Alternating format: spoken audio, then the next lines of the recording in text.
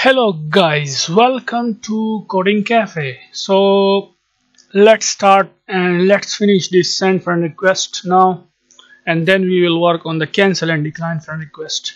So the first step is if the two persons are not friends with each other, then they can send friend request to each other. I mean, the one person will send friend request and the other will accept. So for that, the first condition is we can say if current state dot equals to, if this is equals to, as you know that we have initialized this variable here above the current state, and it is equals to, you can see that inside the initialize fields method we have it is initialized with not underscore friends. Okay, so first of all, the two person will not be friends. Okay, you know that. So if the two person are not friends, then what we gonna do? We are going to allow a user to send friend requests to the other person, so then both will become friends if the receiver accept the friend request. So let's do that. So we will create a method here, and let's call that method here, and we will call it as send friend request. Send friend request to a person.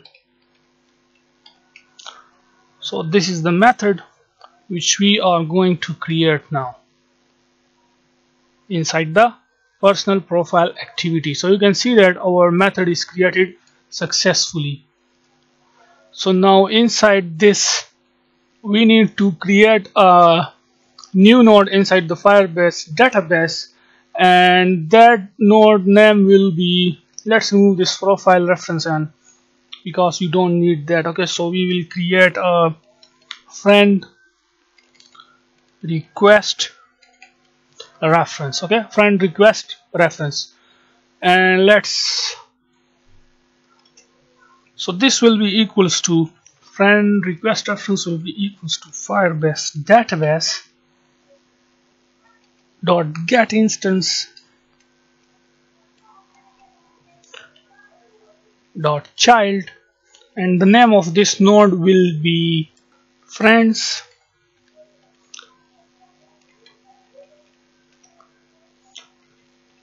friend request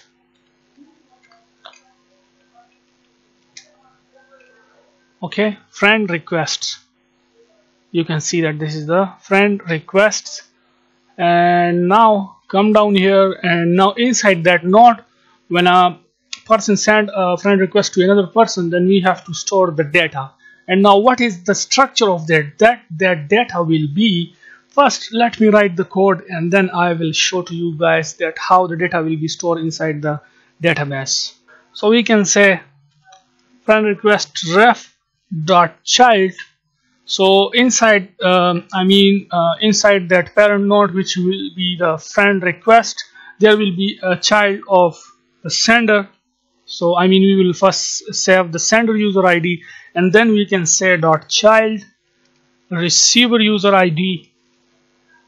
When I run the app, then I will show to you guys the structure of the data, so then you can understand it more clearly. Okay, but first let me write the code. Dot child, and under that we can say request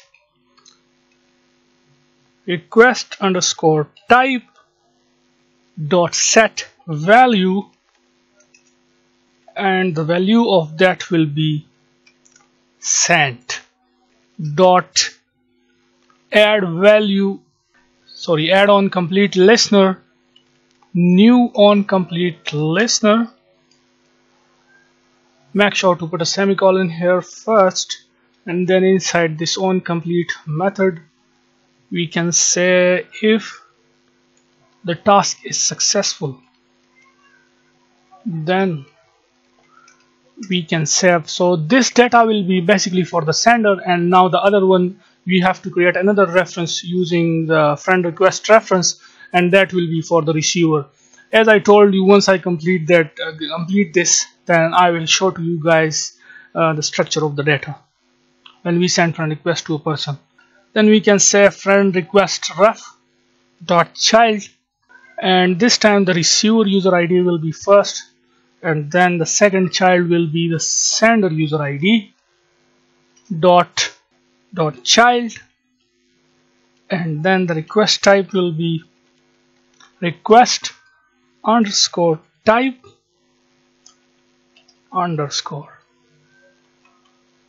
dot set value, and the value of this will be received, RECIVET, dot add on complete listener, new on complete listener.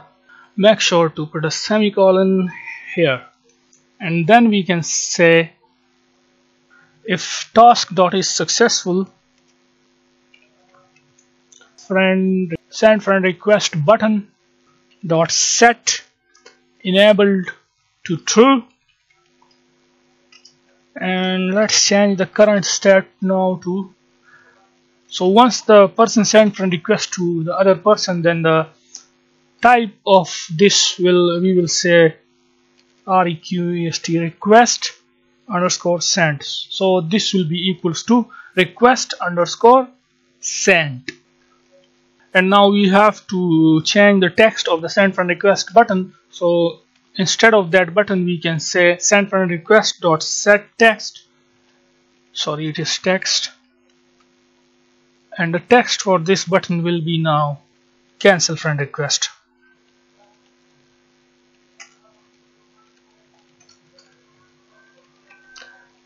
So this is the cancel friend request, and yeah, that's it. And now the decline friend request, as you know that button will be invisible. Okay, so we can say set visibility to view dot invisible, decline friend request button dot set enables to false.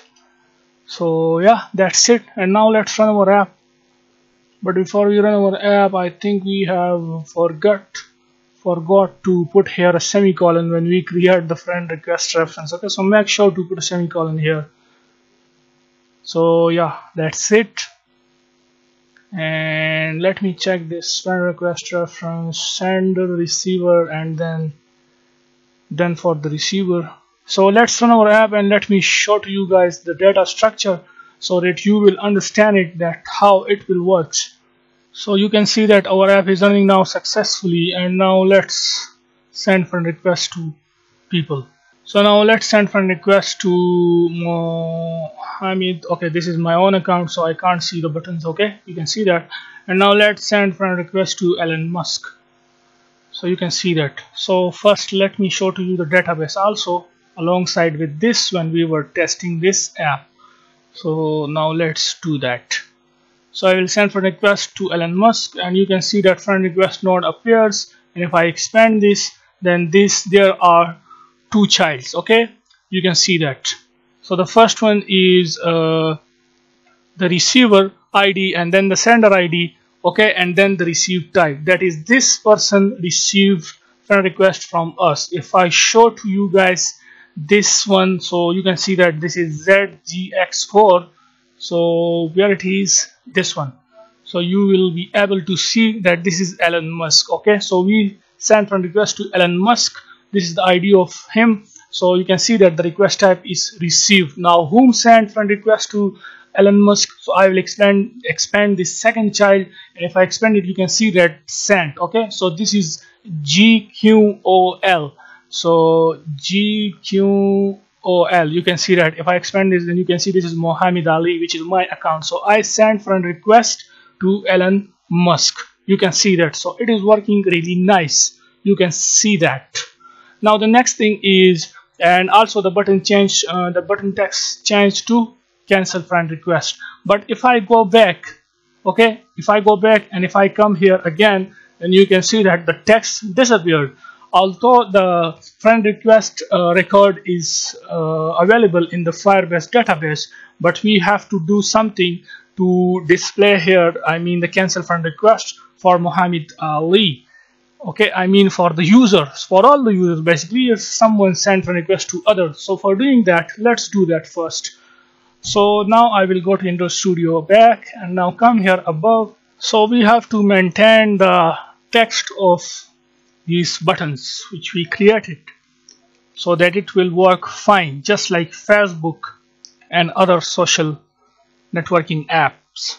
So what we're gonna do for that, let's create a method maintenance of buttons. Let's say that is the send friend request and the decline friend request buttons, I mean the two buttons. So we have to do we will write a long code, but for now we will just maintain the cancel friend request text for the button. But later when we work on the, that is the receiver, how the receiver will see these buttons, so we will work for that in the upcoming tutorials. But first we have to work for the cancel friend request. So let's create this method inside the person profile activity. So you can see that this method is created successfully, and now we will work on that. So inside that we can say friend request reference